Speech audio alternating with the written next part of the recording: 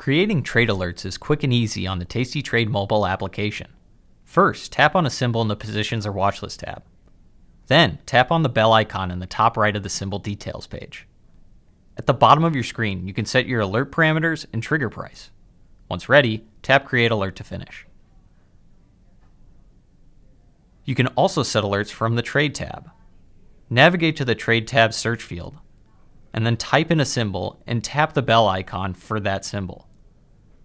Like before, at the bottom you can set your alert parameters and trigger price and submit.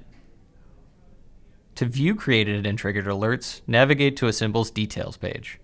Tap on Alerts, and then here you can view, edit, and delete created and triggered alerts. When one of your alerts is triggered, you will get a notification and the alert will update.